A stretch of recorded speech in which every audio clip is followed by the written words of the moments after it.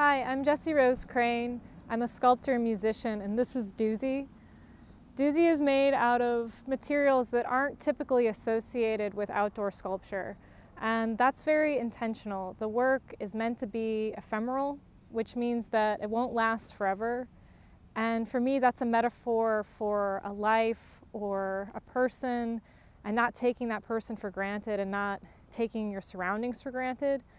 So the word doozy is actually defined as something outstanding or unique, and you would actually associate that word with, well, watch out for that hole, it's a doozy, but it actually also stands for something that is wonderful. So you could say that's a doozy of a rainbow, and I thought that title was very appropriate because I wanted the work to stand as a testament for something that is misunderstood or overlooked.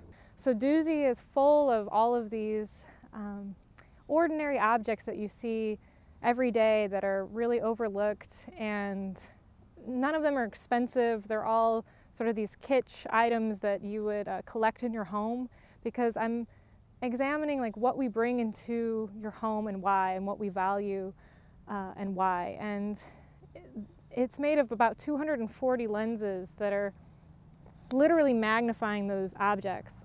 So when I made this work, I was really thinking about it existing outside and it being site-specific. So I was thinking about the sun moving across the sky, and I was thinking about the wind, and I wanted to utilize its environment and actually have the piece react to the environment, and so that the viewer could actually experience the work and have layers of discovery that happened based on its environment. So when you come up to Doozy, it's going to look different at different times of the day.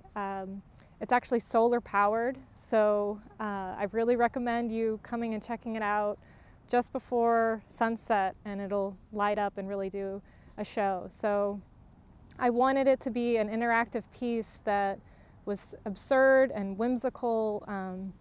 It's sort of a celebration for anybody that has felt like overlooked or misunderstood. It's a celebration of diversity.